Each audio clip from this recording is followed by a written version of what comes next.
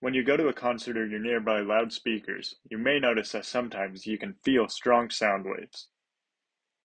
The pressure that can be physically felt from strong sound waves is called acoustic radiation pressure, and that can be used to create mid-air haptics, tactile feedback that you can touch in mid-air without needing to come into direct contact with any physical stimulus.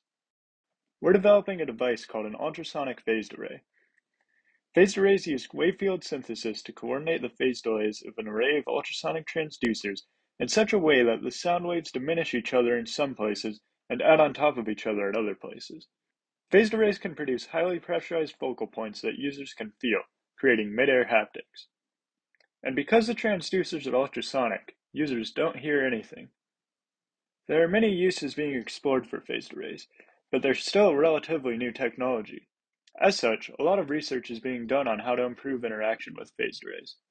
Phased arrays are commercially available, but commercially available arrays are often based on closed-source hardware and software, and don't support modifiability and growth, which are crucial for many research purposes. We are assembling an array based on an open-source hardware model called Sonic Surface.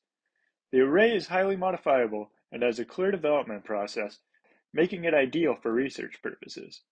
It is a 16 by 16 board, meaning it has 256 transducers in total.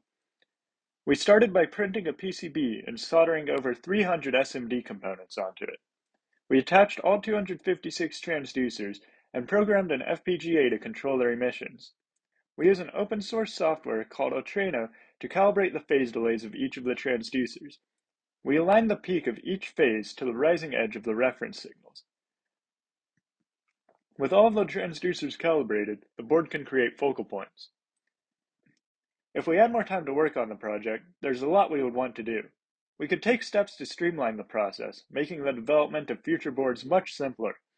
We could even create a PCB to automate many of the steps for board creation. We could experiment with different array sizes, augment the software, and test the interaction with our board using volunteer participants. The board was assembled for all these purposes, so we can rest assured that even if our team members are not personally involved in these next steps, our board will be.